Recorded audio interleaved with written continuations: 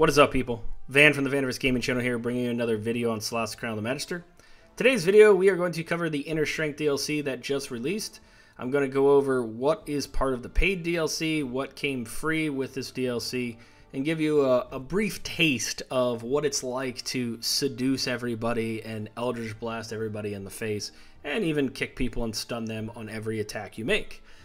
So without further ado, let's get into this review, and then just know that in future videos, if you sub and click the little bell, then I will make complete review guides on the Bard, on the Warlock, on the Monk, and even complete reviews of all backgrounds that are now available after the DLC, and all feats that are now available after the DLC.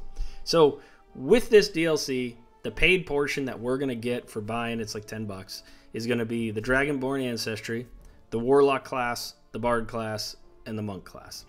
That is what we're paying for. Now, each class comes with 3 subclasses with the Inner Strength, and if you own the Lost Valley DLC, then you can get the 4th subclass, which is only available to people who own the Lost Valley DLC.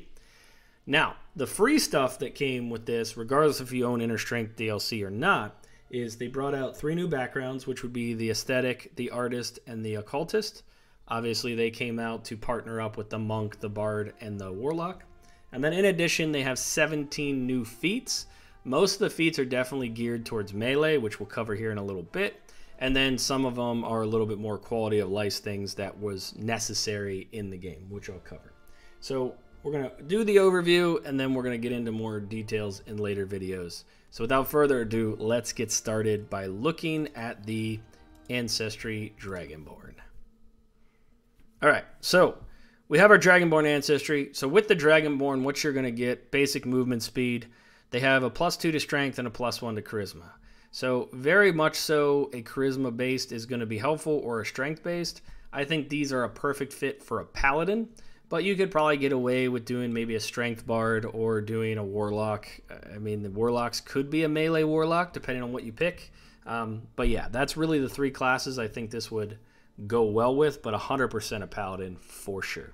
Could even probably do a draconic sorcerer. With this ancestry, you also get to choose a dragon type or draconic ancestry that you want to partner up with. This will give you resistances and damage of a breath weapon based on that. So if I were to say black, I would get a damage resistance to acid, and I would get a breath weapon where I spit out acid. So your options are acid, lightning, fire, poison, and cold. So you can be thematic about it and say, well, I want to play an evil Dragonborn. Well, then pick black, blue, or green. Or I want to be a good Dragonborn and pick gold and silver. Or you can just say, hey, listen, I want to be resistant to fire damage, so let's just pick gold. And then I want to be able to breathe fire. So that's why we went that way. So a nice addition to the classes, I mean to the ancestries that are already available.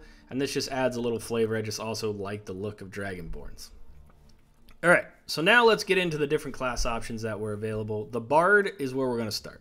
So with the Bard, you are going to get the ability to just charm everyone with your sweet, sweet sound, right?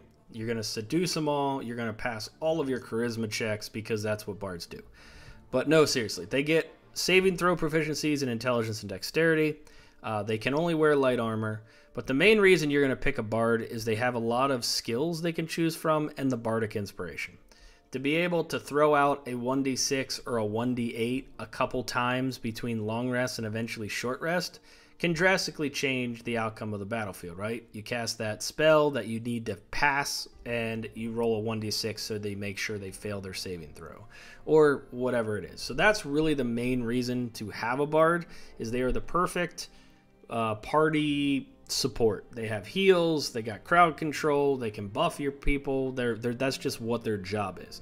They're not fun from a, oh, I do lots of damage, or oh, I'm a tank. No, they're just much more, this is having a Bard in your party makes everybody else better.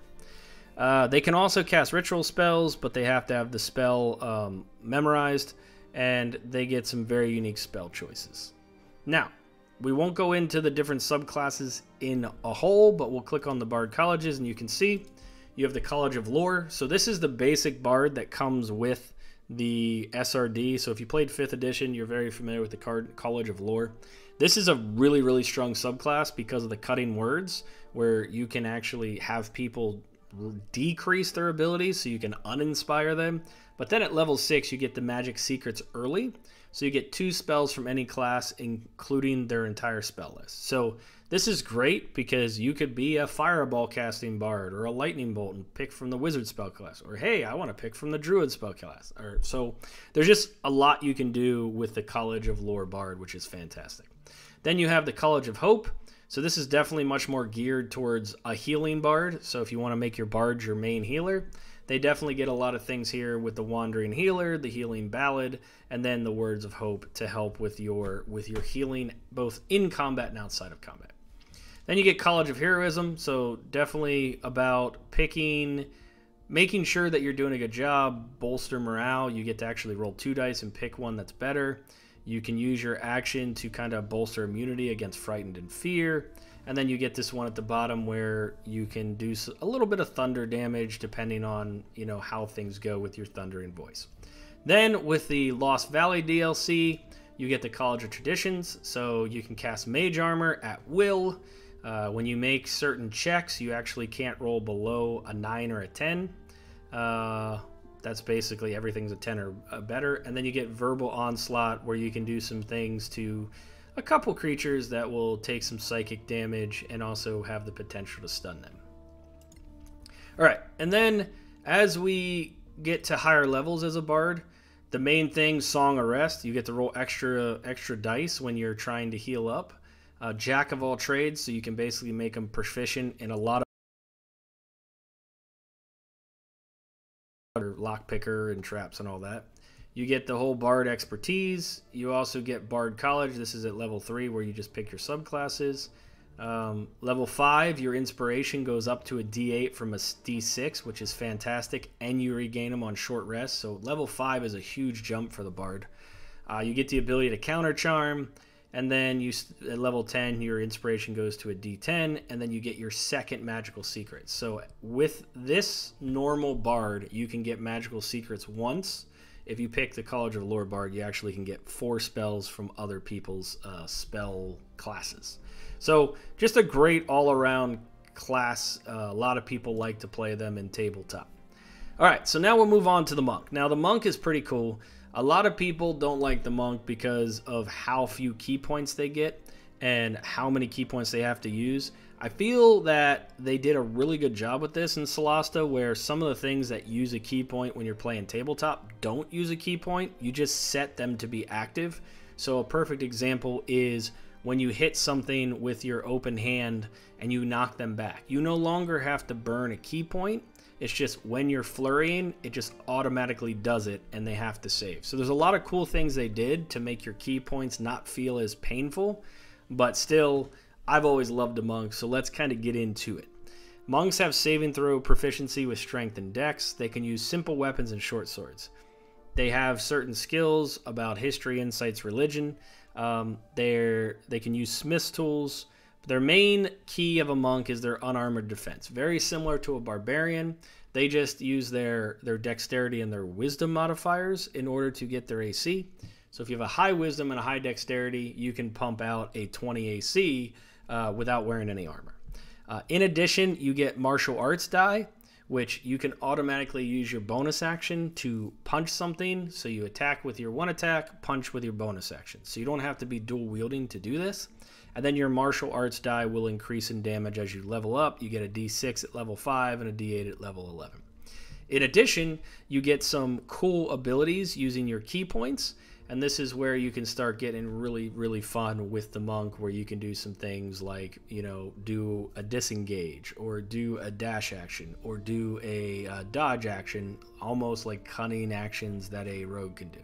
But then in addition, you can put things like stuns into your attacks or knockdowns. So really versatile with your key points. You just have to be careful because your key points reset on a short rest. So you probably want to pick a party that has a lot of short rests because you're going to be doing it a lot when you have a Monk in your party. Now, talk about the subclasses. You get Way of the Open Hand. This is basically like the College of Lore Bard. This is the SRD Tabletop 5th Edition version. This is a fantastic subclass. At level 3, like I mentioned, you can use your Flurry of Blows, and when you do, you can choose that they get knocked prone, they get pushed back, or they can't take reactions till the end of their next turn. So this is just automatically turned on. You select which one you want to happen, and then when you flurry, it automatically happens. So this is fantastic, especially with the not being able to take a reaction. You can always hit them and then run away, or you can knock them back or knock them prone to give everybody else advantage on all their attacks, except for obviously ranged, but all the melees would get advantage. This level 6, a free heal. I mean, come on, 3 times your monk level, free heal, can't beat it. And then at level 11, when you hit by an attack, a single target spell, you can spend 1 key point to gain spell shield. So super great. And then the next one is going to be Way of Survival. So this one's a much more tanky version. This one has a defensive stance, which you get some more AC when you're doing patient defense. Whenever you take damage from a source, you heal a number of hit points. And then Unmoving Strength, you now add your con modifier to the damage rolls you're on strike. So this is really going to be your tanking subclass. And then you get into Way of Light. So this one's a lot more, when you hit a creature, you can actually put this light or shine spell on them. And then once they're kind of hit with this, you can start hitting them with damage, and it actually starts adding additional damage to them with your Radiant Strikes. And then you get a Blinding Flash where you can do a Light Burst and Blind. So pretty cool idea with the whole Light Fists and all that. Now the one that's part of the Lost Valley DLC is called Way of the Freedom. So Flurry of Blows is improved. When you do Flurry of Blows, you gain advantage on your next attack when you gain this benefit of the dash action until the end of your turn. So pretty cool. And then Swirling Dance, when a creature misses you, you can then use your reaction to immediately attack them. So it basically gives you a opportunity attack without being an opportunity attack, right? I'm hoping, I haven't tried this yet, but it's giving you an opportunity attack without them moving away. So then Flurry of Blows, starting at 11th level, you're going to use your Flurry of Blows. You can make up 1 additional attack, so you can do 3 attacks with your Flurry of Blows instead of 2. So, I mean, level 6 gives you a free opportunity attack without them moving away. Level 11 gives you an extra punch. I think it's a really great subclass. All right, so now let's get into the leveling up as a monk. So at level 2 is when you start getting your key points, and then your Patient Defense, Step of the Wind, Flurry of Blows. Also, you pick up unarmored movement similar to the Barbarian, where you can move further and go a little bit farther when you run. But these are all really great to have, these 1 key point abilities. Then at level 3, you get Deflect Missile. So this is where you can catch missiles, and then you can burn a key point and throw it back. So there's nothing cooler than catching an arrow or a crossbow bolt and then throwing it back at them. I mean, you should throw it back, it's a waste of a key point, but it's a lot of fun. Then you get your Slow Fall at level 4, so you can fall without taking bunches of damage. You get extra attack at level 5, but Stunning Strike is the main reason to play the monk. Is basically every time you hit something, you can choose to burn a key point and try and stun it. They make a Constitution saving throw, which happens often. I mean, a lot of times they're going to save, but if you stun them, then they're screwed. Like, they can't do anything and they get advantage, they're going to go down. So it's a fantastic ability. And then you get at level 6, now your basic punches will be magical, so you don't have to worry about having magic armors. At level 7, you get Evasion, similar to a rogue. Fantastic ability to have, where you can actually take no damage if you save from like a fireball spell. You become immune to Charm and Frighten. At level 9, you get Unarmored Movement, where now you can climb, become second nature, so there's no extra movement, so now you just run, climb, whatever. Level 10, you get Purity of Body, so you're immune to disease and poison. And then at level 12, you choose for another. So you end up getting you get 3 actual ability score increases or bonus feats, and then which is more than most classes. Most classes get 2 at 4, 8, and 12. 4, 8, and 12. So you get the same as everybody else. All right. So that is the monk. Now let's get into the warlock, and this is probably everybody's main reason for picking up the inner strength. The warlock class is a fan favorite, and what's funny is they don't really do much because they don't have a lot of ability, but what they do, man, are they effective. So the warlock has saving throw proficiencies in wisdom and charisma. They can wear light armor and use simple weapons. Their skills are very much so based on arcana, deception, etc. They have pack magic, which they can cast from the warlock spell list, and then they have a patron which they can choose to sign up for. So you get your abilities from selling your soul to the devil, And depending on which patron, they usually ask a lot of you, and then they bestow powers on you for being their bitch, basically. But what's great about the Warlock is they function very differently than all the other spellcaster classes, which make them a lot of fun. So let's kind of look into the subclasses. So what's cool about the Warlock, similar to the Sorcerer, similar to the Cleric, they actually get their subclass at level 1. So you have to choose who gave you your power right at level 1. So first up, we have the Fiend. This comes straight out of the SRD as well, where it gives you the ability to unlock spells that are very fire-based, you know, Burning Hand, Scorching Ray, Fireball, blah, blah. And then you also have the ability to reduce a hostile creature to 0 hit points, where you will gain temporary hit points equal to your Charisma mod plus your Warlock level. So having the ability to gain temporary hit points, if you have a 20 in Charisma, and your level up to level 12, I mean, when you get to level 12, you're going to be getting 60 temp hit points by killing something with this. So this is a pretty powerful spell for you, and this actually works pretty good if you want to be more of a melee-based Warlock, but it's such a strong ability. Level 6, you can use an action to bring forth a Fiendish Stroke of Luck, so for the next minute, you roll an additional 1d10 on your ability checks and saving throws. So this is really nice to have.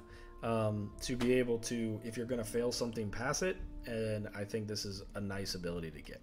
And then you have the Fiendish Resilience. Once you get a little bit higher, you gain resistance to a certain damage type, and damage from magic or silver weapons ignore this resistance. So you could say, well, I want to be resistant to bludgeoning damage, or piercing damage, or slashing. So just another way to make you tankier. Now we get to the Hive. The Hive, it lets you, first creature you damage with a spell will have disadvantage on their next saving throw, and expires in 1 minute. So this basically softens them up so that you can hit them with a really powerful ability. You get magic counter, so you can cast the counter spell once per short rest as a feature. So you basically get a free counter spell, which is really nice. And then you also get this reactive carapace, where when you take damage from a spell or magic, you can react immediately and gain a number of temporary hit points. So again, pretty cool subclass. Then we go to the Timekeeper. So at level 1, you actually get an expanded spell list, so you can pick up some spells that are all about, you know, messing with things, Phantasmal, Raise Dead, Dominate Person, so some pretty good spell lists here. Curse of Time, whenever you damage an opponent with a spell, they become afflicted with Curse of Time, and then they take half your proficiency bonus rounded up, force damage at the start of their turn for the next minute. So for a minute, you're getting anywhere from 1 to 2, right, because it's half rounded up. So 1 or 2 potentially damage every turn. So it's not a huge thing, but it'll work, right? Time shift, starting at 6, they're about to take damage. You can use your reaction to project your body forward, negate any damage and effects. You are considered banished until the start of your next turn. You can only use this once between short rest, or before long rest. So this is pretty cool. I mean, if you're about to take a massive shot of lightning bolt or something, you can actually go to almost like an ethereal plane and completely avoid the damage. So pretty nice ability to be able to use once every long rest. And then accelerate, you actually can turn your bonus action to briefly accelerate an ally. They gain haste until the start of the next turn, and they don't suffer any penalties. So level 10, you can dish out a free haste, and you can do this equal to a number of times your proficiency bonus per long rest. So when you get up to a level 4 proficiency, you can give out 4 free haste for a turn. That's pretty nice. So you give that to a paladin with a lot of smites, or to a nice raging barbarian, or to a fighter. I mean, it's a pretty great ability. Oh, we forgot one. And then finally, the one that comes with the Lost Valley DLC. You get more of a nature type version, where you get an entangle, spike growth, etc. You get a piercing branch, so whenever an enemy hits you with a melee attack, they take an additional 1d4 piercing damage. This works really well with your Hellish Rebuke ability. And then at level 6, you get both your blood and your skin start changing color, so you can't be poisoned. You gain some resistances to poison and necrotic. And then at level 10, once per short rest, you can erupt and cause 1d4 per level of piercing damage. Push away and restrain all creatures. 1d4 per level of piercing damage.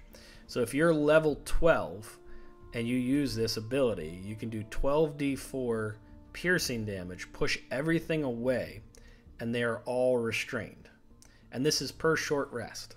So as you can imagine, you can take an awful lot of short rests. So pretty much every combat you could have this ability, which is pretty sick.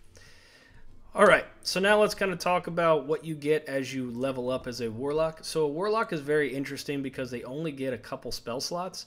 Where they get a lot of their extra spells is from their evocations. And so as you can see at level 2, you get to learn Eldritch Evocations. You actually get 2. So this is where you can affect your some of your abilities. So one of the most important ones is you do Eldritch Blast. It is a very, very strong cantrip. It's probably the strongest cantrip in the game. And when you do it, you could actually use your Eldritch Invocations in order to have people get knocked back or to do additional damage, etc. Or you could pick things that are just innate spells, like, hey, I want to pick up the ability to cast Mage Armor for free. And then when you get to level 3, this is where you picked your boon. So you get to kind of have a pact. So you could be Pact of the Chain, Pact of the Tome, and Pact of the... what's the other one? Blade, I think. So they all kind of do something special. Pact of the Blade's more melee-based. Pact of the Tome is more spell-based. And Pact of the Chain actually gives you some special abilities you can get from some different things, like an imp or... And so it gives you special powers, which is pretty cool, since they don't have you summon imps and whatnot in this game. Level 4, you get your ability score. Level 5, you get another Eldritch Invocation, another one at 7, and then another one at 9. And so all these things are just additions to what you can do or your spells. And then level 11, you get to choose one spell, 6th level from the Warlock spell list, and you can cast it once without expending a spell slot. So this is really nice. You just get one free 6th level spell, and that's going to be very, very nice to be able to have it and not come for all your other spell slots because you don't have very many. And basically what it does is whatever spell level you are, anything you do, it just upcasts it, which is pretty cool. And then at level 12, you get another ability score increase and another Eldritch Invocation. So very interesting class, but a lot of fun because once you start buffing up your Eldritch Blast, you're just going to be Eldritch Blasting everything, and it's just going to be super, super fun. All right, so we covered the Warlock, the Monk, the Bard, and the Ancestry. So now let's kind of take a brief look at the new backgrounds that are coming with these. So we're just going to select one of these to get through here. All right, so the backgrounds that we get are the Ascetic. So this one is very similar to some of the other backgrounds where it doesn't really have a lot of benefit. It's more for just being part of the theme, right? You choose an additional language, you get proficient with survival and insights, proficient with herbalism, and that's pretty much it. Then you get to the Artist, one additional language, proficient with persuasion, deception, and performance, which obviously fits the Bard, and a couple background items that you can sell for a couple gold. Other than that, very thematic. And then you get the Occultist, and this is, again, another one additional language, proficient Arcana and Deception, proficient with Scroll Kits. So these are the 3 backgrounds that you get when you pick up, or that's just going to be available for free when this DLC is released. All right, so now we're going to have to go into another screen, so let's come back and I'll cover all of the feats that are now available. All right, so now let's look at all the new feats that came out with this DLC. Again, these are not paid. These are just part of the base game that came out with the DLC. So the first one up is Arcane Appraiser. So this basically automatically identifies everything you put in your inventory. This is huge to have solely because the only things that have the Identify spell are Wizards and Bards now. And so everything else you're going to either have to pick up certain items or pick up or pay for gold. So is it worth a feat? Maybe, but it's kind of a nice to have. Then you get to the Badlands Marauder. So this gives you resistance to poison, advantage on rolls against being poisoned, and a little additional con. You get the Burning Touch. So this basically allows you to punch something and add fire damage to it once per every turn with unarmed attacks or weapons. So this is just an additional damage of a specific damage type that is going to be applied when you punch something or whatever. Cloak and Dagger. After you hit an enemy with a light weapon, you gain a +2 AC until the start of your next turn, which is nice. Then you get down into Daunting Push. When you successfully shove an enemy, they lose half their movement speed, rounded down. You get Distracting Gambit. After you hit an enemy with one-hand weapon, they lose -1 AC for 1 minute. And it doesn't stack. So it just basically allows you to lower the AC of something just on a basic attack. No big deal. We get Electrifying Touch, which is the same as your Burning Touch. It just now allows you to do Electrify, and you can only do one of these. So if you learn one, you can't learn any of the other ones, so you got to be very picky. You get down here into 4 Stalling Strength. So while you're wielding a two-handed weapon, you gain additional AC. So this is great if you want to, not pick up a, you're not going to want to wear a shield. So you can pick up this and maybe some other subclass options where you can gain AC and still wield a two-hander. So I think this is nice for certain classes. Forest Runner, you gain +2 cell movement speed and 1 dex. So this fits a lot of classes that need a little bit more movement. You gain Icy Touch, which just gives you cold damage. You can also pick up the Melting Touch, which gives you acid damage.